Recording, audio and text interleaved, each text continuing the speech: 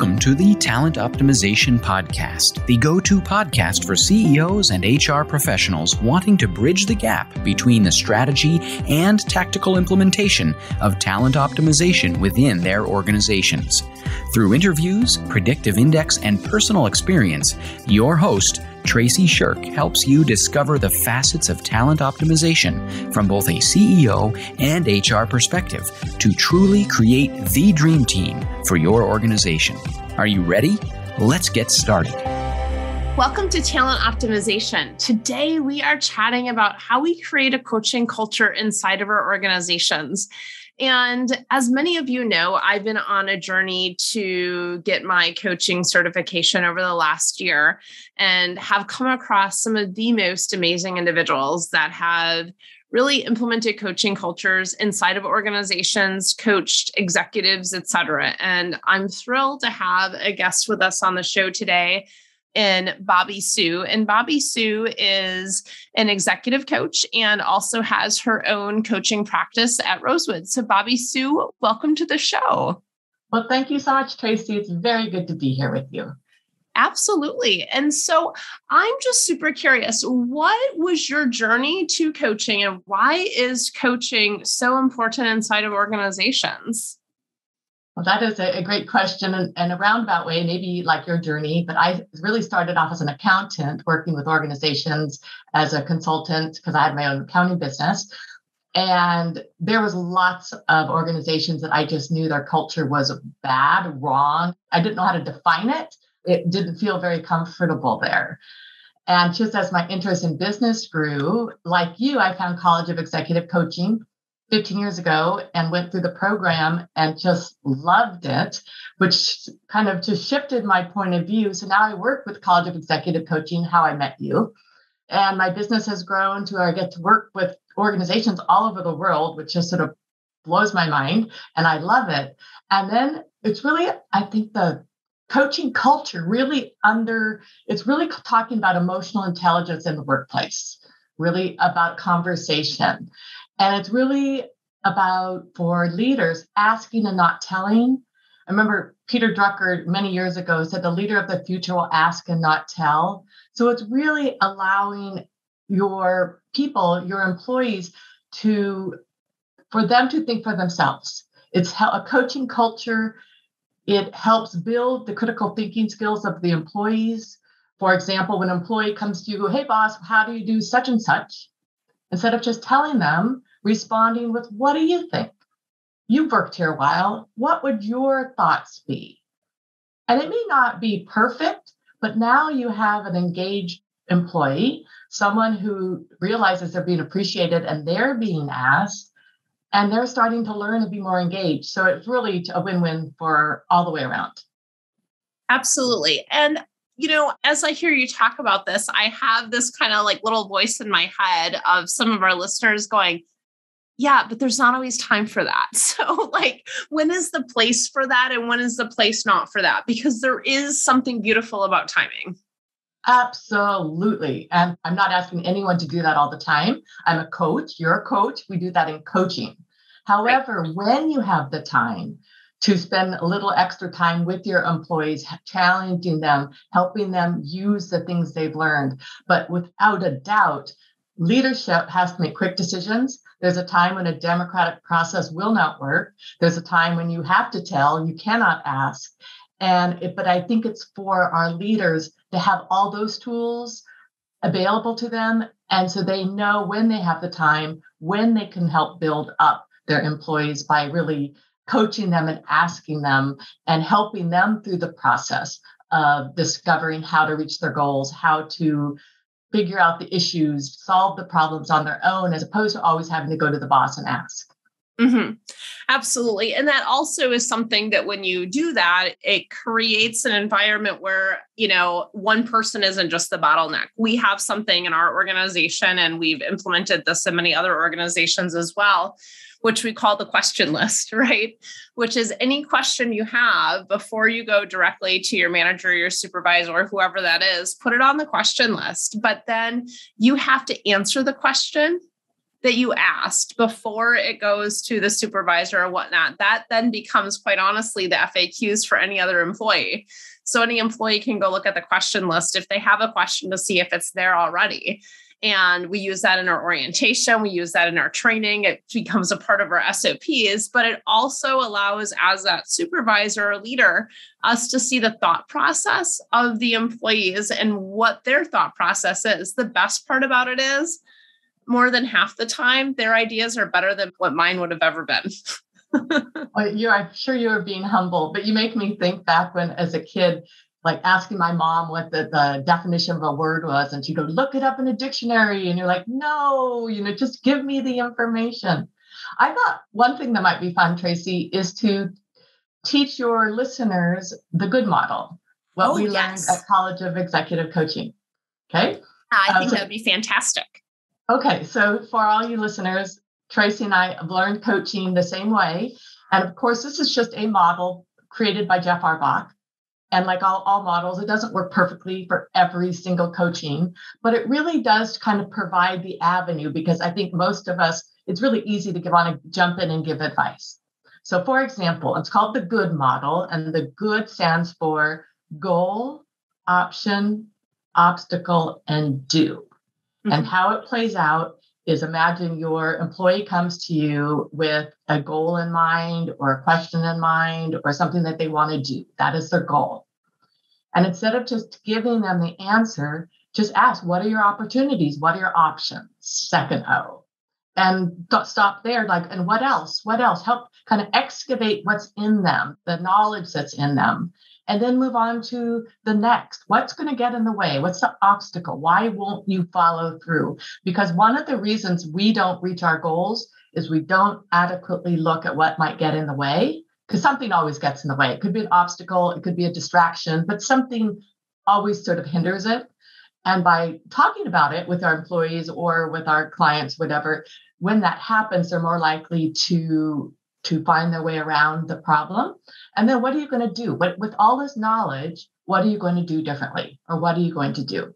And so that is just a basic coaching model that your listeners can begin using right away. Yeah, absolutely. And what I love so much about that model is those options that you come up with, there can be so many of them. And I know we didn't prep for this, but do we want to do a quick example of this, okay, of what the good model is? Yes. Do you want to be the coach or the client? I can be the client. Now I just have to come up with something fun, right? Okay. Yeah. So something fun may be, we are launching our group program for HR professionals. It's our group coaching program. It's a 3-month program.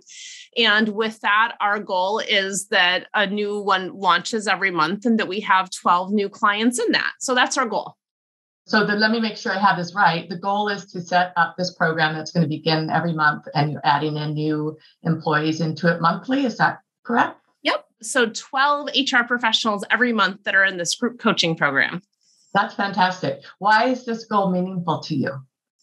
So the reason why this goal is so incredibly meaningful to me is, as an HR professional, I had to coach others, but I didn't know what coaching was. I never had experienced what coaching was.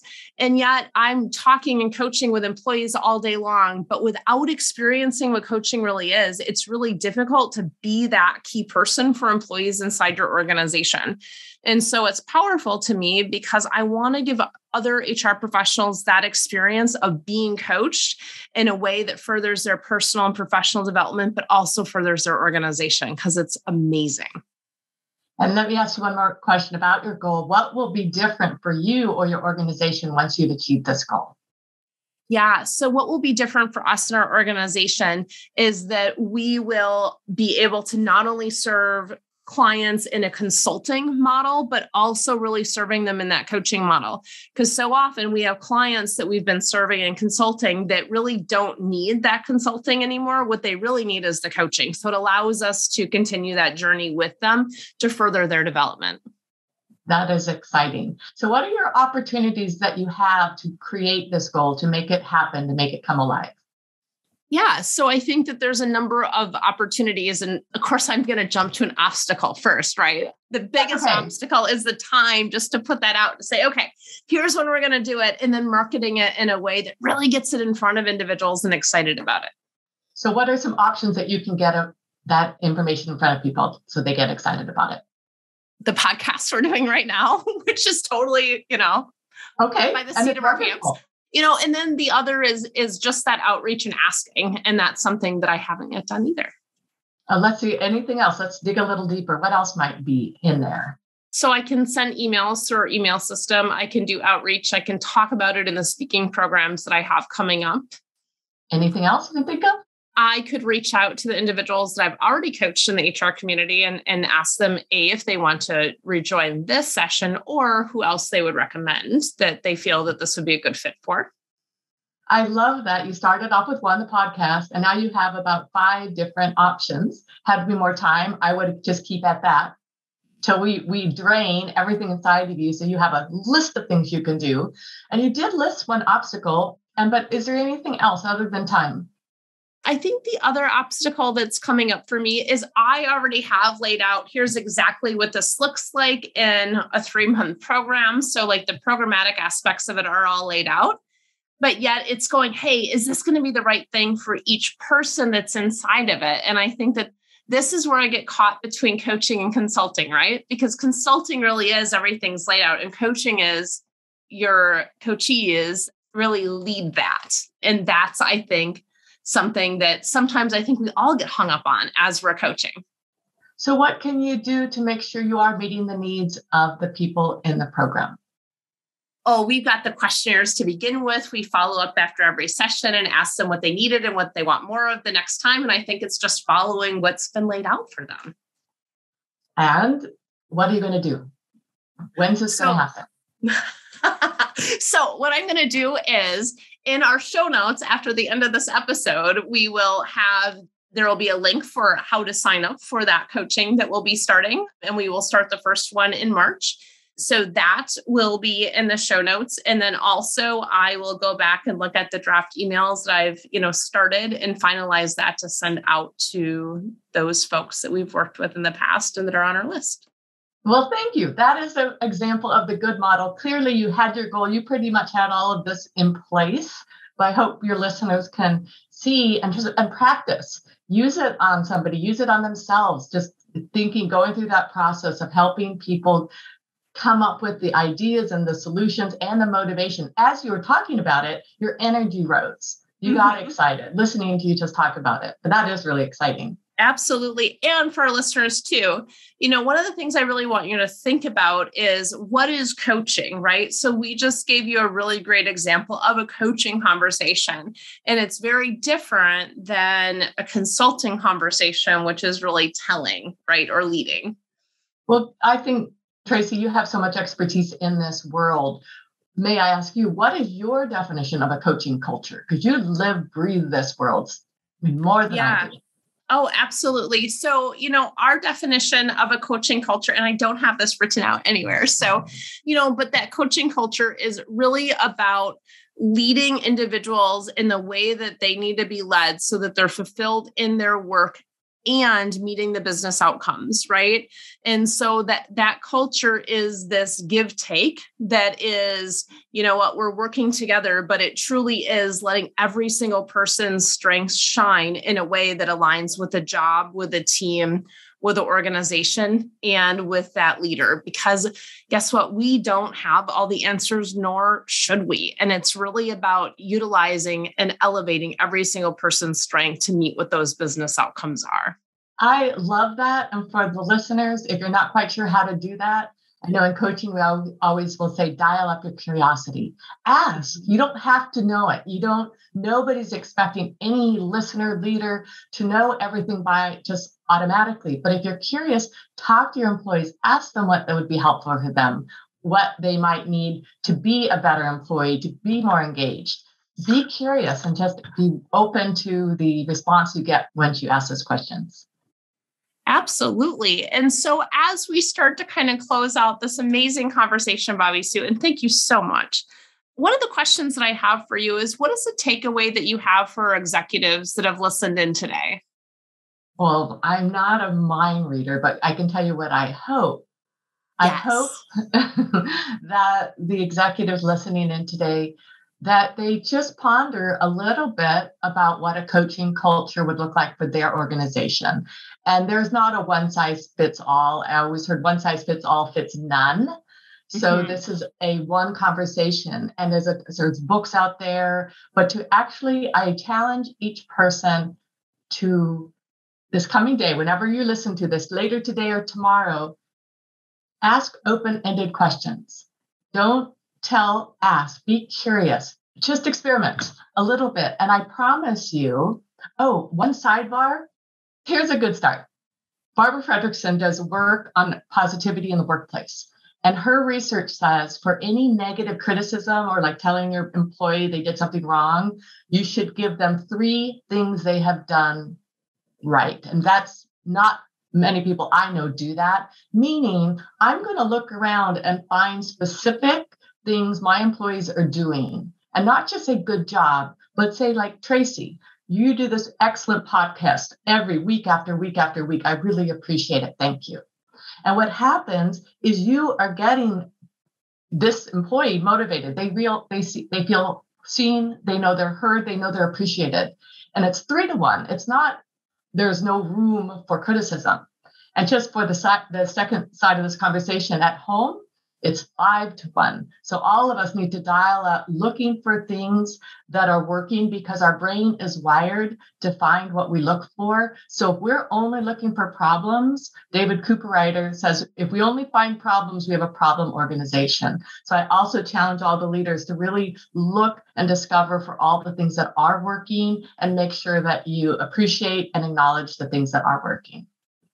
Absolutely. And that was beautiful. And I love how you both brought in work and home, right? Because guess what? It is the same pot of soup. Take home with us, we bring to work. And I think we've learned this so much in the last 2 years. And as we, talk with our HR professionals that are listening in, what's one takeaway that you have for them? Keep doing your magic work. You guys have such a tough job of dealing with emotions on all levels. And I sometimes wonder, I say, who listens to you? But Tracy does. So that's why they have you, because I'm not HR, my background's accounting, is the power and influence you all have on the people around you is not to be taken lightly or taken for granted. You have the opportunity to make someone's day every day. And even when it's bad news, you can do it in a way that's respectful and kind, that people always have their dignity about them and are always encouraged. And you all have that opportunity to do that. I love it. I love it. I love it. So if you are interested in experiencing what coaching is, I hope that you will check out the coaching programs that we have at Elevated Talent Consulting that are coming up. And if you're an executive that's listening in and you're looking for an executive coach, I really hope that you take a look at Bobbie Sue and the work that she does, because she's phenomenal. So with that being said, thank you so much for joining us in this episode of Talent Optimization. And I hope you all have a fantastic rest of your day. Thank you for joining us on this episode of the Talent Optimization Podcast. You'll find more tools and resources for CEOs and HR professionals looking to bridge the strategies versus implementation gap of talent optimization at elevatedtalentconsulting.com. We've also created a free, valuable resource for you to begin bridging the gap called the Talent Optimization Foundation Membership Program. You can access it for free at elevatedtalentconsulting.com/foundation. Be sure to tune in next week for another episode to learn more about talent optimization and creating a dream team for your organization.